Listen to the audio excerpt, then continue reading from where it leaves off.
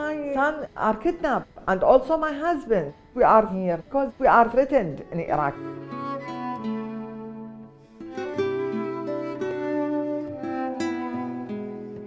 I read about you in the New York Times. Yeah. They were saying that they have permission and then there was the travel ban, so then no. Yeah.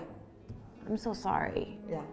So because of this, it's a tragedy now. Of because course. my family now divided two parts. One part is here and the other part is stay there.